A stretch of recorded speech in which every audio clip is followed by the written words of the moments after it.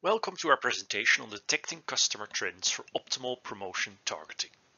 We are Tamar Cohen-Hillel and Georgia Perakis from the MIT Sloan School of Management, Setareh Borjian and Kiran Panchamgam from the Oracle Retail Global Business Unit, and myself, Lennart Baardman from the University of Michigan Ross School of Business. Before we go any further, we would like to start off by expressing our sincere gratitude for being selected as a finalist for the Innovative Applications Analytics Award, and want to say a big thank you to the committee for selecting us.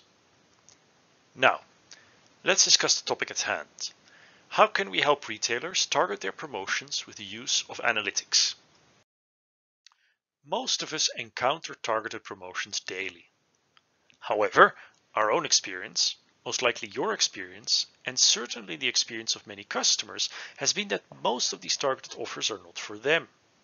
In fact, an article in the Wall Street Journal from early last year expressed that customers stopped opening all targeted emails, either because retailers were recommending irrelevant items or promoting the wrong items.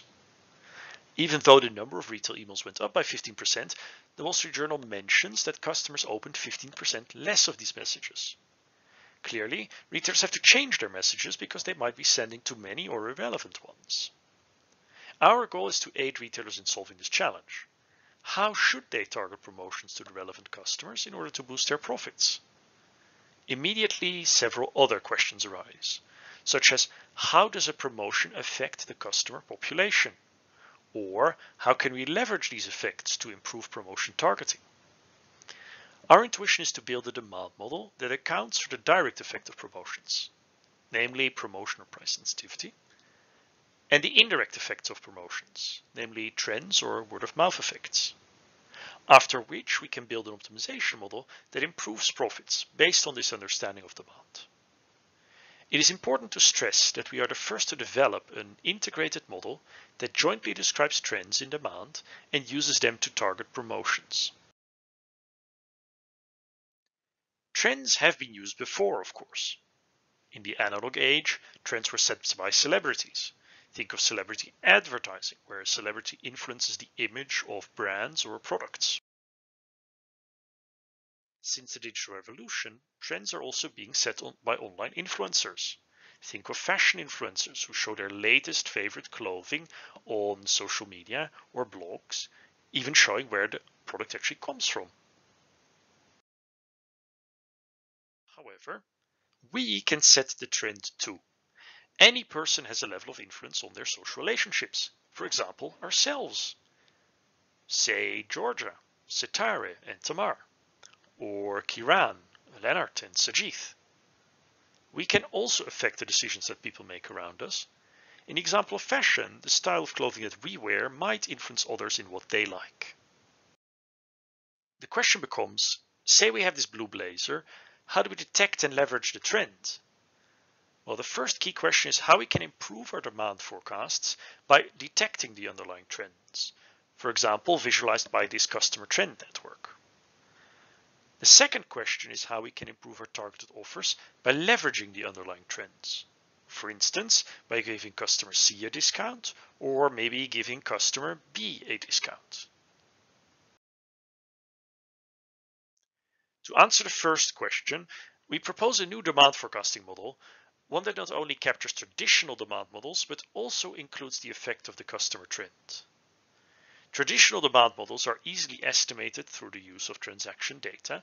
However, the trend model would be more easily estimated with access to social relationship data. Through the experience at Oracle, we have seen that social analytics is one of the most challenging areas for both retail managers and data scientists.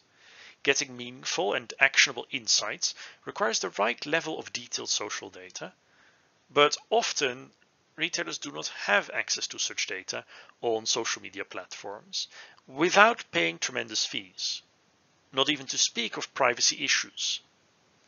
Instead, we show that we can estimate the traditional demand factors and the trend factor through the use of only transaction data. To answer the second question, we build a novel promotion targeting model that uses mathematical optimization to maximize profits based on our demand model. In this model, we want to decide on selling the right customer, the right item, at the right time, for the right price. the who, the what, the when, and the how. All the while, we want to be obeying our sets of business rules, such as a limit on the number of promotions or fixed periods of promotion that the retailer has set. To solve these challenges, we take the following steps. Our first contribution is to develop a demand model that accounts for customer trends. This will be a predictive model that can capture standard demand features such as pricing and seasonality, and our primary contribution is to add a detection of relationships between customers. Our second contribution is to build an optimization model that decides on how to target promotions.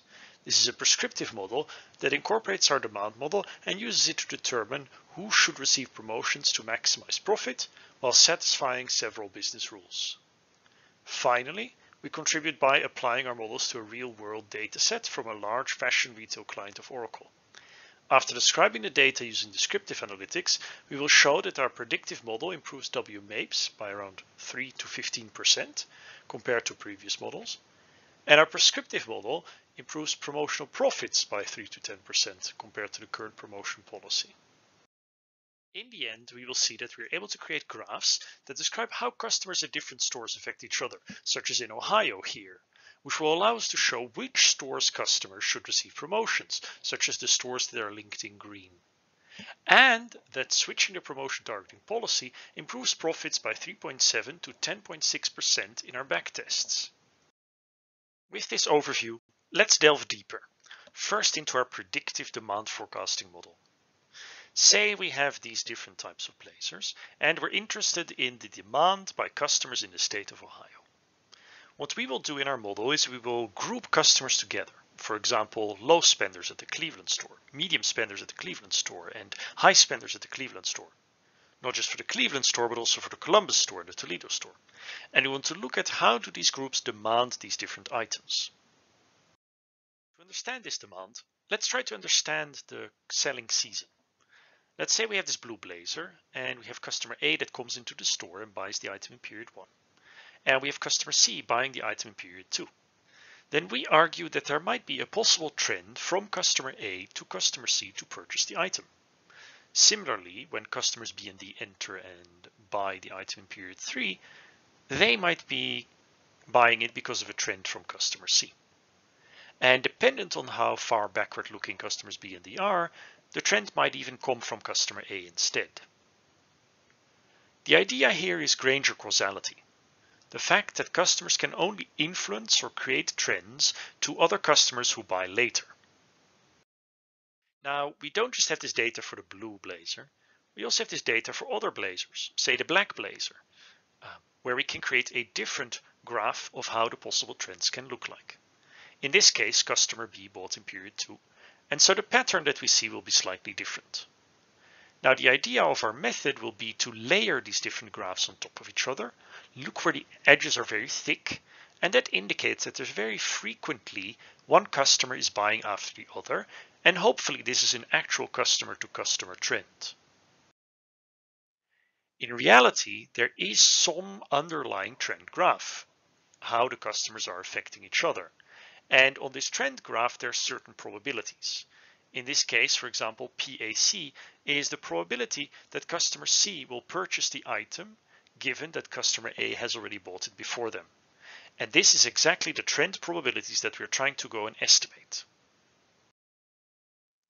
Now, to build a model where we can understand these trend probabilities, let's first look at the base model. Say we have these 4 customers and they bought in their respective periods. Customer A bought in period 1 and has the probability BAI1 as its purchase probability for that particular item. This is the probability that customer A buys item I at time 1. Now this consists of 2 parts. One, the base purchase probability, QAI1, which talks about how likely is customer A to buy given the price, given the timing, given that they like the item, etc. And there is some systematic model error denoted by epsilon. Now we build these equations as well for all the other customers to understand how their demand looks like. Given this, we can now add customer trends. Let's say we had this trend graph of how the customers actually purchase.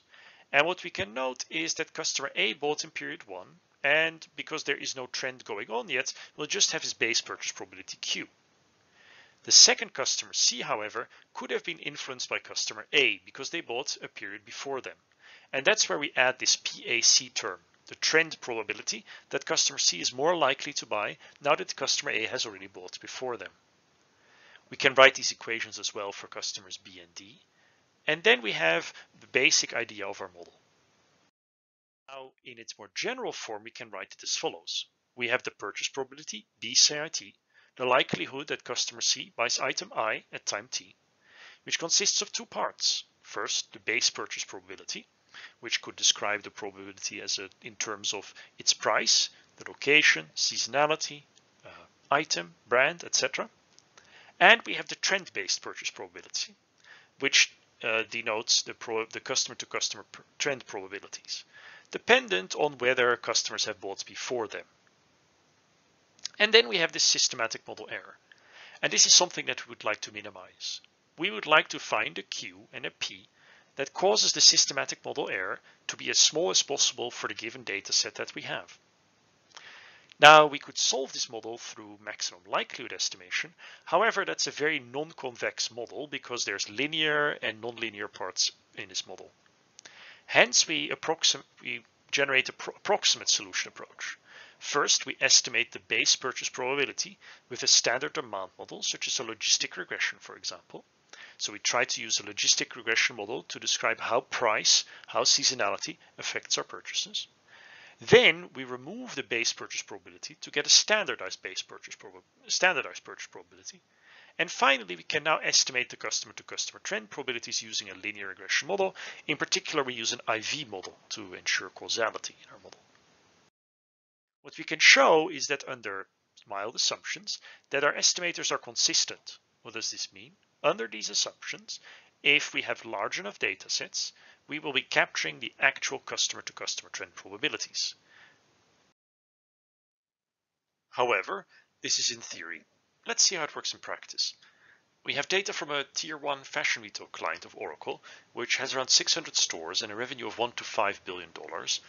This transaction data set tells us everything about the individual transactions made by their customers, and we have access to many features such as customer, item, time, store, and price attributes of each transaction.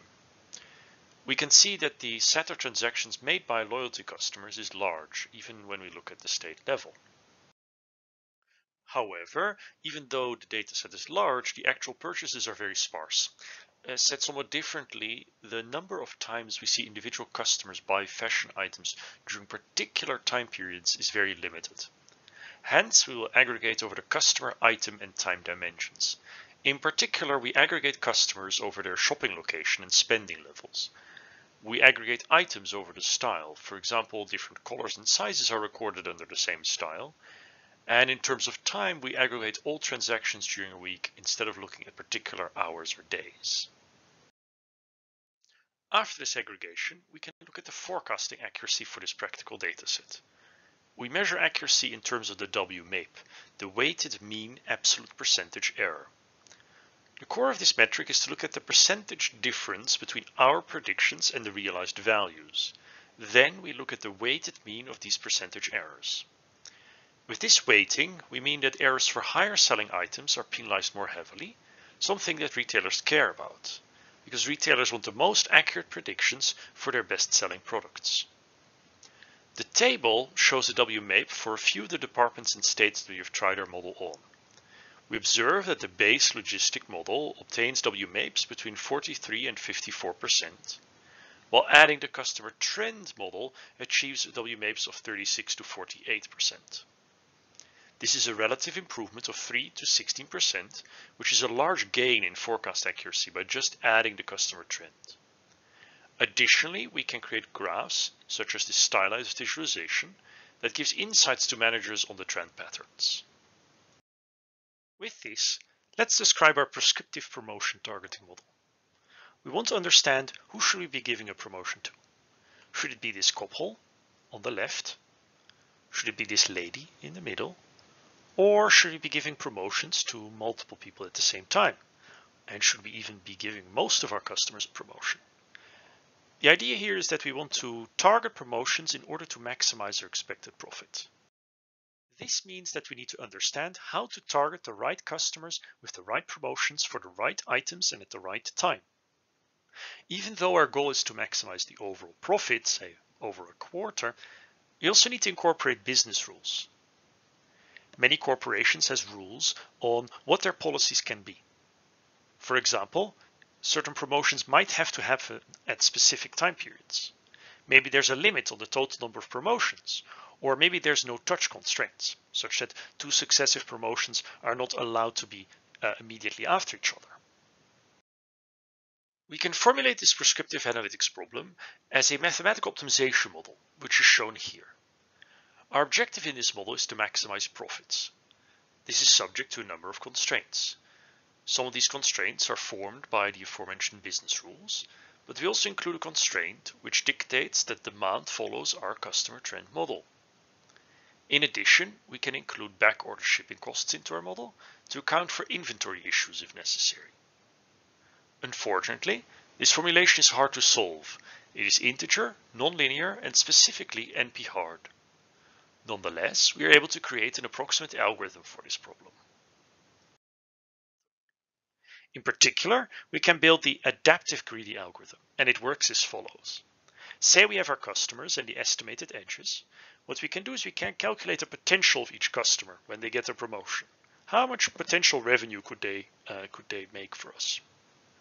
In this case, customer A gives us a potential of 4, customer B a potential of 2, and the potentials for customer C and D are 3 and 1. Now, if we are allowed to give up to 2 promotions, we might want to give our first promotion to customer A. They have the highest potential. Now, given that we have given a promotion to customer A, we have to recompute the potentials because maybe customer A had a huge influence on another customer and that potential is now completely gone.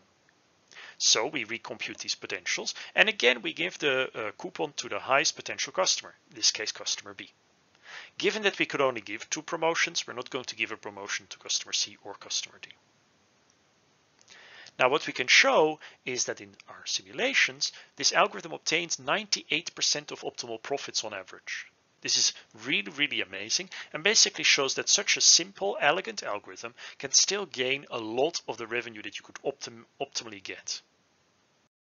To conclude, we can look at the historical promotion policy given in red on the left graph, and also we can look at our proposed promotion policy given in green on the right graph.